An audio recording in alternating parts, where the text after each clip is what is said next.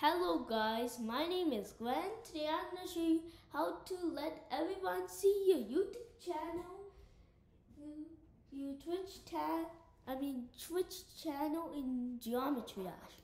So you must go right here. You must go to the settings, then copy the code in Twitch right here. Here's Twitch. Found you. Then you have to go right here. Go to channel, then you have to go to about, then you should copy this. Right over here, you see this? Twitch TV ITSGD.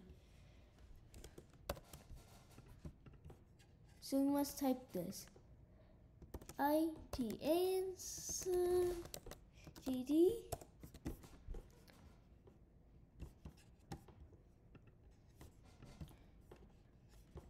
Then you have to go back.